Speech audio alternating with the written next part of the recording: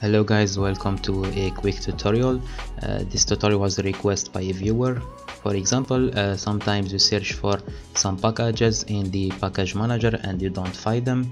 For example, I want to download the device simulator made by Unity, but I don't find it.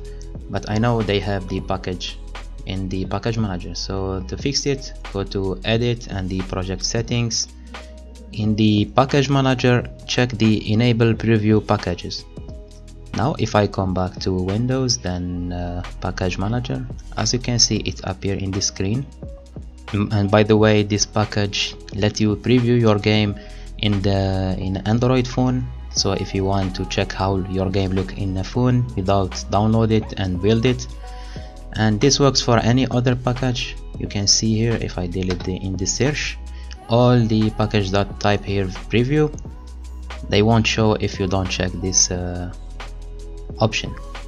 And this is the game I developed for Android. I have a devlog how I made it, and thank you guys for watching and see you in the next video.